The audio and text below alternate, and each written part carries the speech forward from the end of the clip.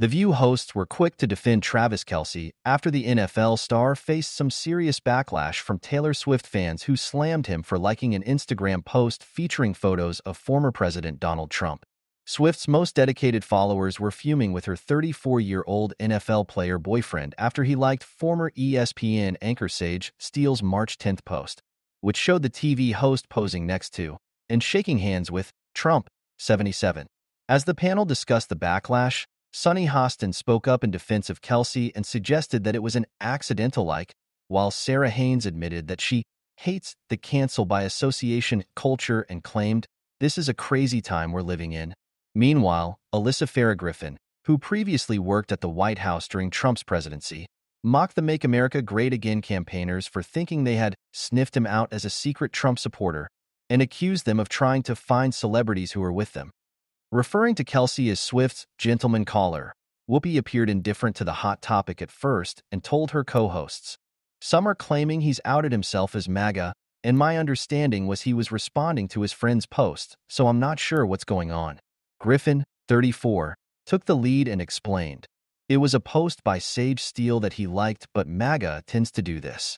They really want to find celebrities who are with them, and I hate to break the news to them. He's advocated for stricter gun control. He was literally the face of the COVID vaccine, and he kneeled during the national anthem. Like, I don't think you just sniffed him out as a secret Trump supporter." The former White House aide continued, "But I also am someone who lives in fear of accidentally liking. I scroll and I've liked things and I'm like, no, go back and unlike it." Joy Behar then admitted that she once posed for a photo with Eric and Lara Trump at the White House at a correspondence dinner years ago and joked, "I saw the picture and I thought, I have to go into rehab now," as the panel burst out laughing.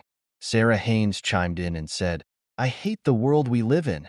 When I like people, whether it's on a like or my friends and family, that is not an endorsement of everything they've said, everything they've done.